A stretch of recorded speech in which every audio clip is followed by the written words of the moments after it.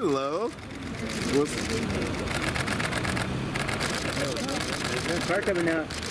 All right. I don't want you to get hit by the car. How are you doing? I'm good. Hey, Bai Ling, I didn't know that you had a part in Star Wars and then they cut it out. Yes. You never told me that. Really, at the time was Star Wars and Playboy same time released a big controversy. So they got mad because you did the Playboy? Maybe because Star Wars family movie.